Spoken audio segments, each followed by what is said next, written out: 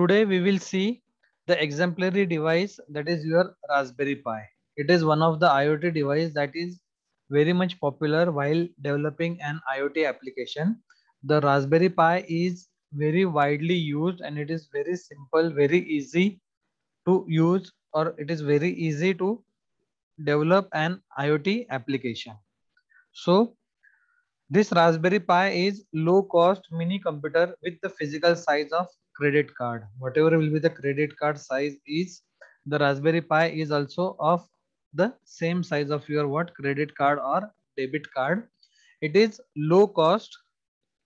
It is available in very low cost and it is treated as your what mini computer. So Raspberry Pi is a low cost mini computer with the physical size of credit card. So the very first thing about Raspberry Pi is it is physical device. It is physical IoT device. Number one. Point number two, it is having the size of your credit card or debit card. This is point number two. Point number three, it is treated as your mini computer. And point number four, Raspberry Pi is low cost in nature. It is available at very low cost, at very cheap cost. It runs various flavors of Linux and can perform almost all tasks that a normal desktop can do. As it is your mini computer, so it can perform almost all the tasks that your normal system will going to do, because it is one type of your computer but having size as a mini.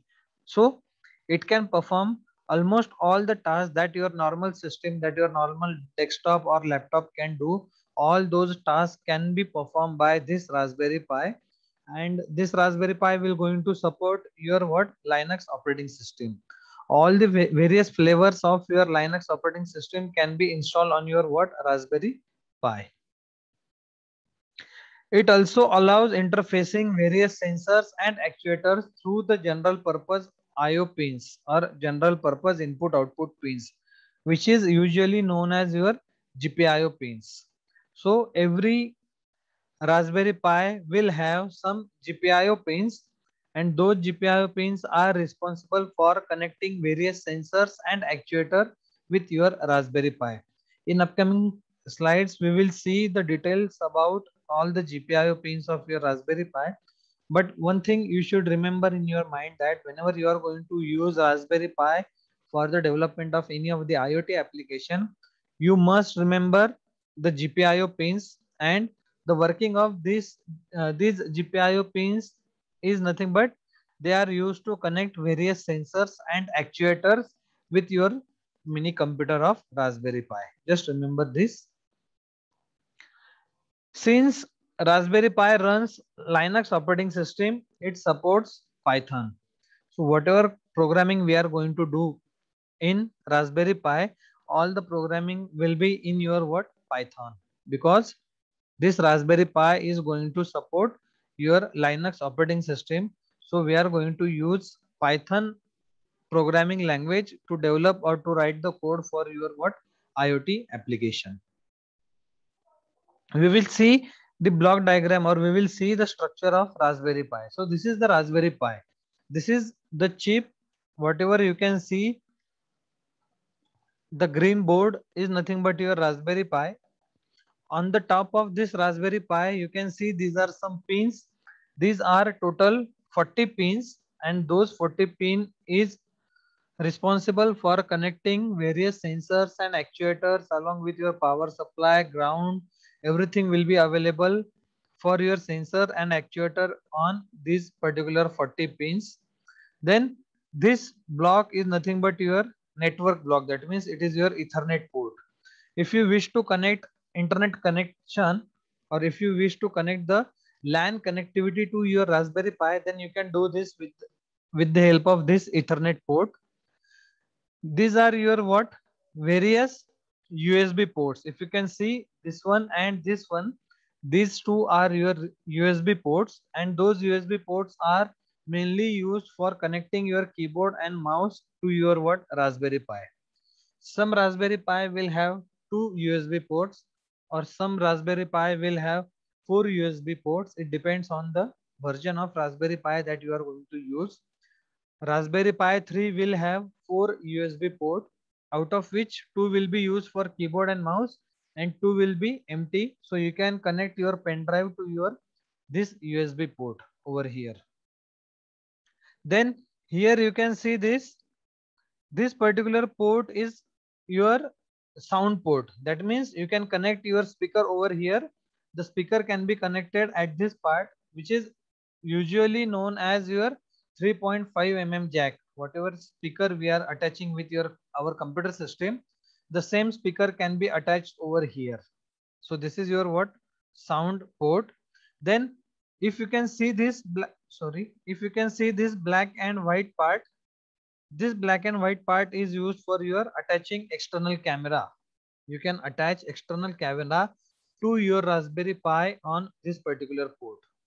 Remember. Then these are your what?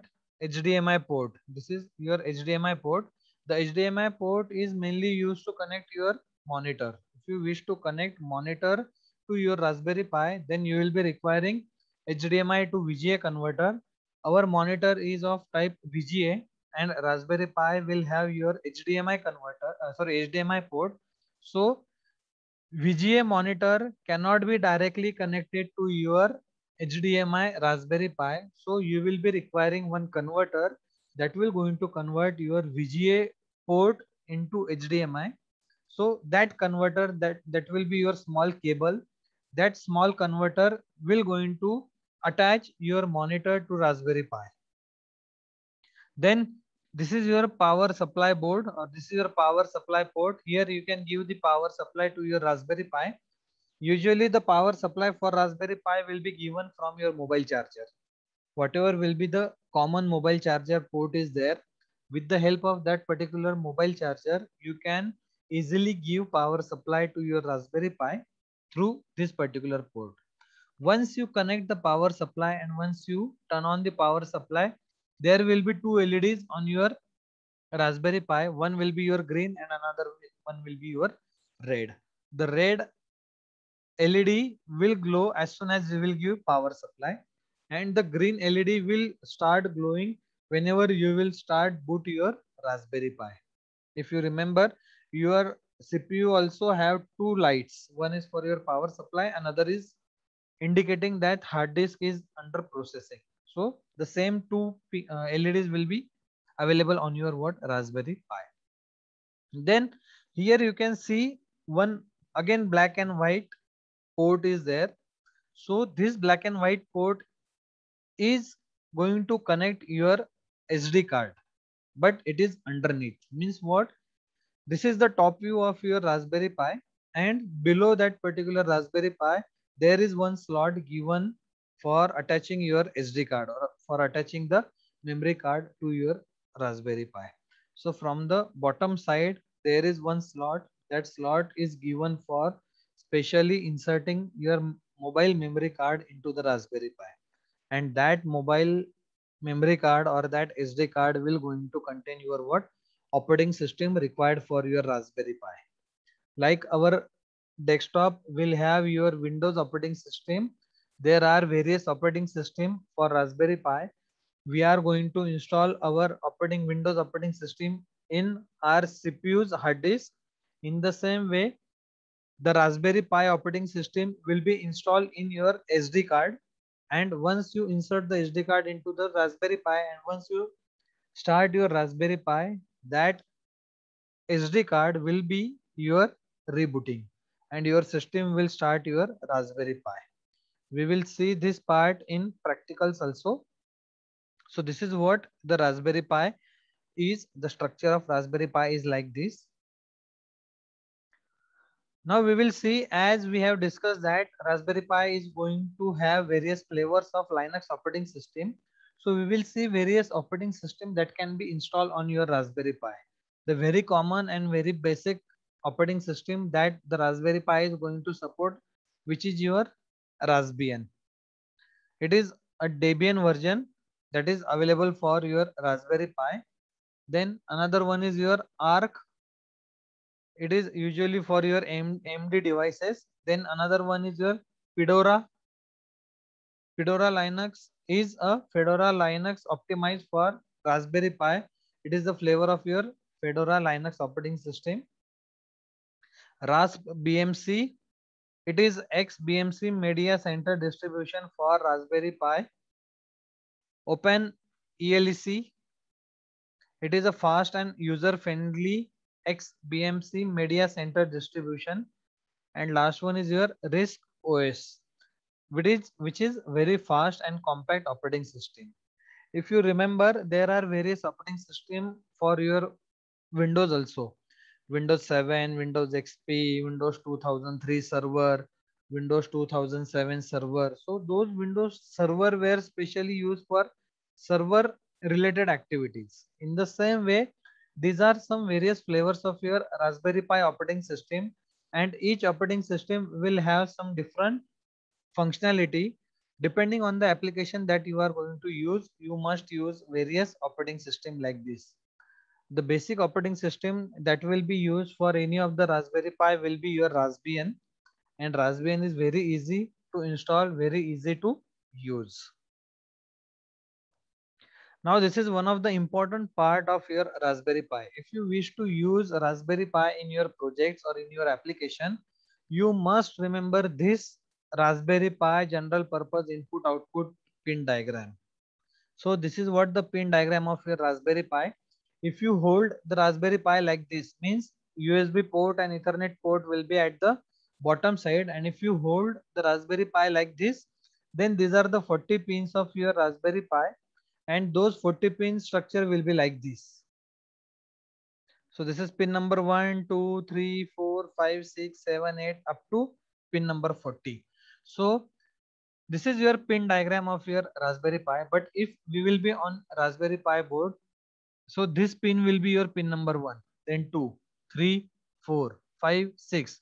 This is pin number 39 and this is pin number 40.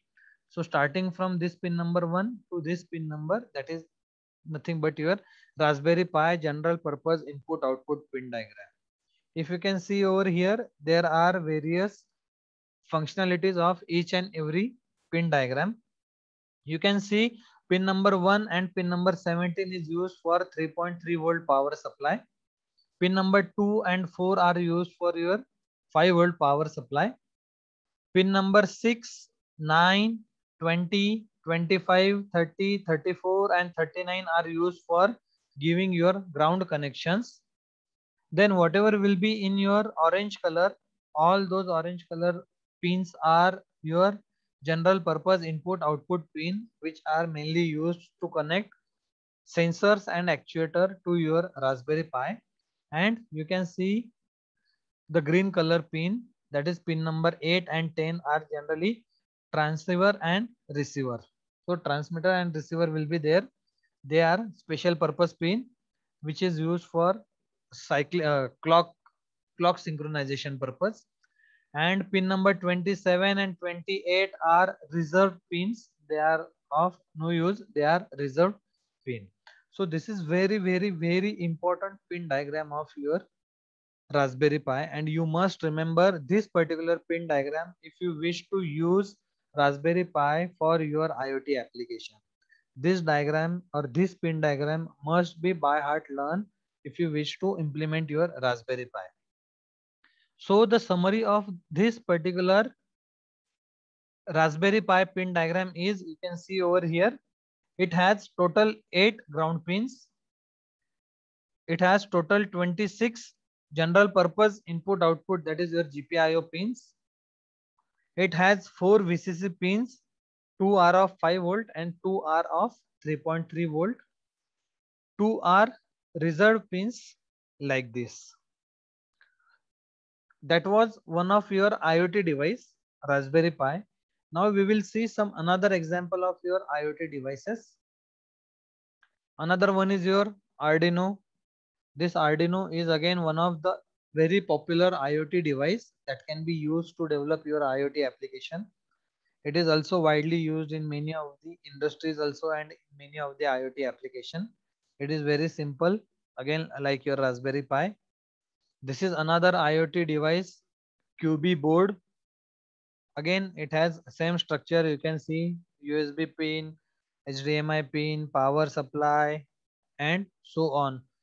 Mics, speaker can be attached over here. Power supply will be given here like this. This is another your IoT device, that is QB board. One more IoT device is your PC Duino. This is the structure of your PC Duino. Again, you can see that USB ports are there, HDMI port is there. It will have various power supply pins are there. These are various pins that can be used to attach various sensors over it. This is another example of your what IoT device. And one more is your Beaglebone Black. Again, this Beaglebone Black is very much similar to your previous IoT devices. It will have some ports that can be used to connect your external devices over it. This is also one of the IoT device that can be used to develop your what IoT application.